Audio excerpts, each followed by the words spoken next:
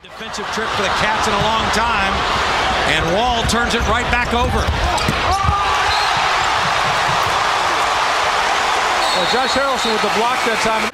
Ryder comes in shooting well over 40% for the arc, failing to make a three so far, and 0 for 8 as Josh Harrellson uses the right hand and scores. State. Kentucky has the basketball in the hand of Hood. Now up to Harrellson, who hits the jumper, a 2-point basket for Josh Harrellson, and that's Harrelson's first basket. That's 9 at this point shooting, but he's up to 8 points in the game now with that free throw. Harrellson 3, nailed it from way downtown. Big shot for Josh Harrellson, now 3 of 3 on the season from three-point land. He gives his team an 8 point. His first season, and he's 5 out of 11 this year. Harrellson steps back and knocks down. And he did not miss any free throws. So the last thing said was, don't foul. So I think that was the reason for the hesitation on John Pelton's foul. Drexel now with 34 points on the board.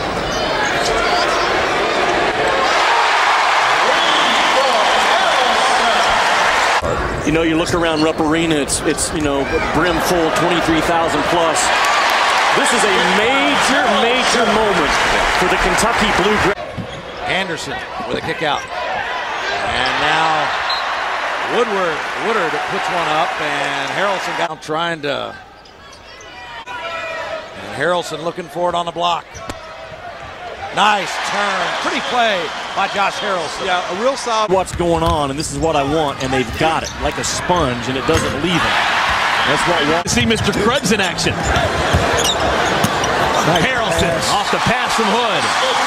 Hood was ESPNU top 100. And they set up Mr. Krebs.